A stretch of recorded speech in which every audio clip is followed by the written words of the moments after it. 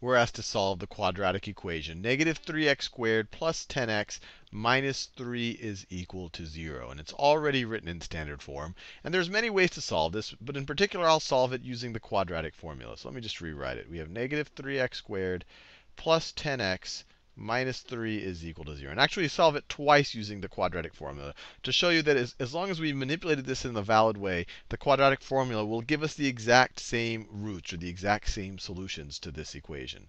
So in this form right over here, what are our a, b, c's? Well, let's just remind ourselves what the quadratic formula even is, actually. That's a good place to start.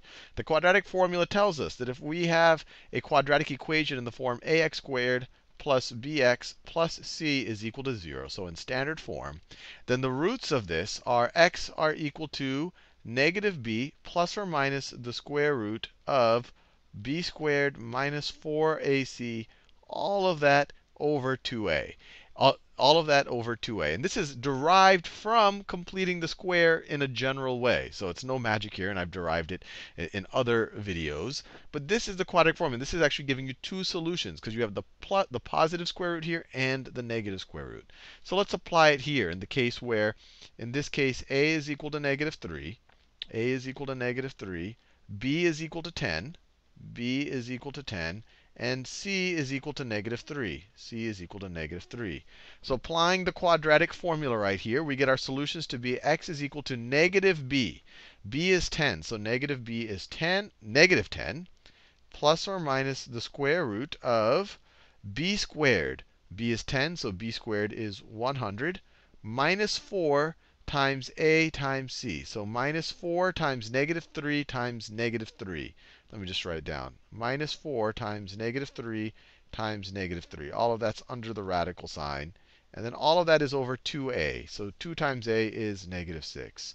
So this is going to be equal to negative 10 plus or minus the square root of 100 minus negative 3 times negative 3 is positive 9. Positive 9 times 4 is positive 36. We have a minus sign out here. So minus 36, all of that over negative 6.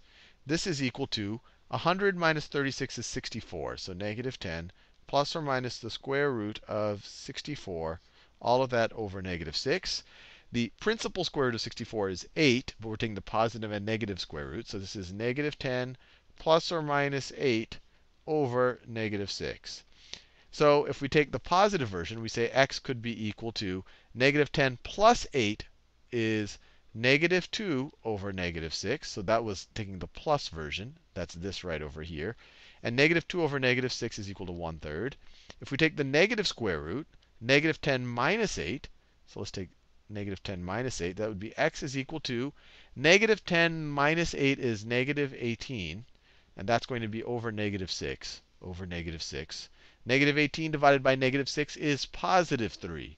So the two roots for this quadratic equation are positive 1/3 and positive 3.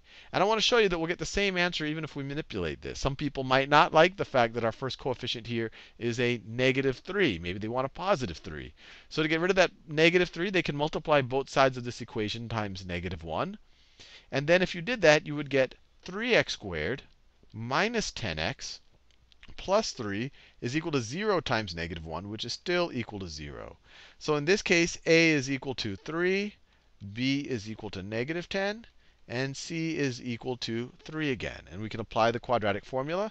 We get x is equal to negative b. B is negative 10. So negative 10 is positive 10 plus or minus the square root of b squared, which is negative 10 squared, which is 100, minus 4 times a times c. A times c is 9, times 4 is 36. So minus 36, all of that over 2 times a, all of that over 6. So this is equal to 10 plus or minus the square root of 64, or really that's just going to be 8. All of that over 6. If we add 8 here, we get 10 plus 8 is 18 over 6. We get x could be equal to 3. Or if we take the negative square root of the negative 8 here, 10 minus 8 is 2. 2 over 6 is 1/3. So once again, you get the exact same solution.